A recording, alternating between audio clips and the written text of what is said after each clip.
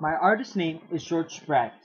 He was a very influential 20th century French painter and sculptor who was born on May 13, 1882 in Argenton, France. Georges grew up in Le Havre and trained to be a house painter and decorator like his father and grandfather. However, he also studied serious painting in the evenings at the École des Beaux-Arts in Le Havre from about 1897 to 1899.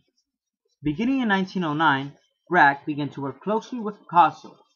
A comparison of the works of Picasso and Braque during 1908 reveals that the effects of his encounter with Picasso was more to accelerate and intensify Braque's exploration of Cézanne's ideas, rather than to divert his thinking in any essential way.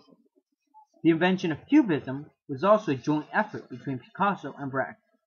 The productive collaboration continued and they worked closely together until the outbreak of World War I in 1914, when Braque enlisted in the French army, leaving Paris to fight in the First World War. Braque was severely wounded in the war, and when he resumed his artistic career in 1917, he moved away from the harsher abstraction of Cubism. Working alone, he developed a more personal style, characterized by brilliant color and textured surfaces. He painted many still life subjects during this time, maintaining his emphasis on structure. During his recovery, he also became a close friend of the Cubist artist Juan Gris. He continued to work throughout the remainder of his life, producing a considerable number of distinguished oil paintings, graphics, and sculptures. He sadly died on August 31, 1963, in Paris.